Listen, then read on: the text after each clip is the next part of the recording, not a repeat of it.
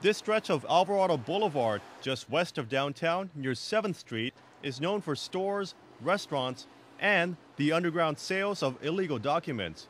In this TVK News undercover investigation, I posed as a student from Korea looking to buy a fake Social Security card. I strike up a conversation with this random young man. I tell him that I want to buy a Social Security card. He says he can't help me, but directs me across the street to someone who can. I speak to another man in front of this 99-cent store. He guides me to the back of the store. 40 minutes and $100 later, I have a new identity.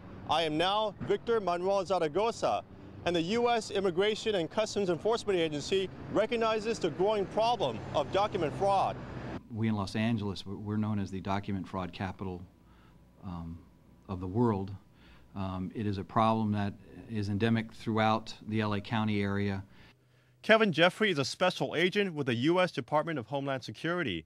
He says the problem is growing throughout the U.S., and Los Angeles is at the center of it all. Not only do we produce the documents, but we supply people who operate mills in different parts of the country. So, I mean, it is a huge criminal enterprise. And people use these fake documents for many reasons. So you can use it for anything. You can open up bank accounts.